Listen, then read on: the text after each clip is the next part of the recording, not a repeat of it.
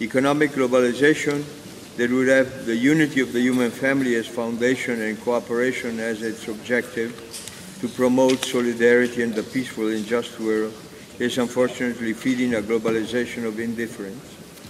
The most obvious expressions of such indifference are the collective selfishness and cynical realism which exclude the weakest and sacrifice human persons on the altar of short-term interests power. Mr. President, in this context and in the framework of the CCW, an alarming development seems to be gaining ground. The respect and promotion of international humanitarian law are increasingly ignored and violated. Just look at what is happening in today's armed conflict.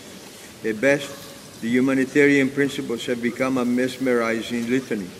The Holy See is alarmed by these developments that can only lead to more violence, misery, and suffering.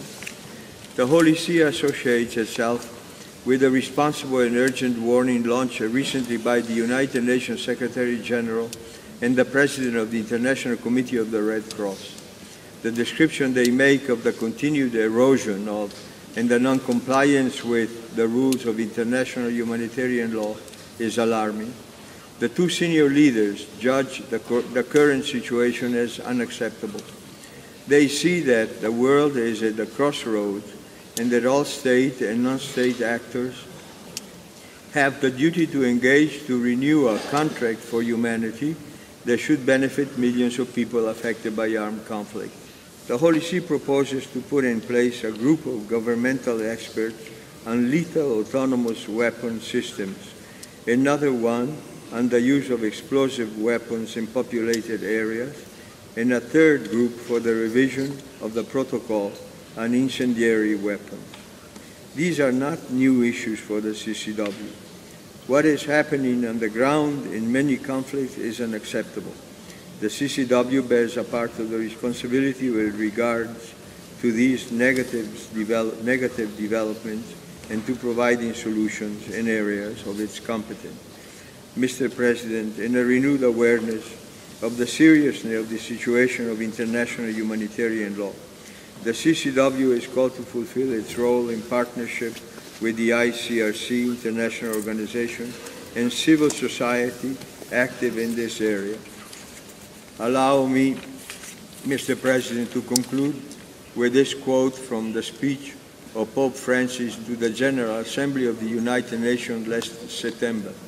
He says, "Without the recognition of certain incontestable natural ethical limits and without the immediate implementation of those pillars of integral human development, the ideal of saving succeeding generations from the scourge of war and promoting social progress and better standards of life and larger freedom risks becoming an unattainable illusion, or even worse, idle chatter, which serve as a cover for all kinds of abuse and corruption. War is the negation of all rights and a dramatic assault on the environment. If we want true integral human development for all, we must work tirelessly to avoid war between nations and people. To this end, there is a need to ensure the uncontested rule of law and tireless recourse to negotiation, mediation, and arbitration. I thank you, Mr. President.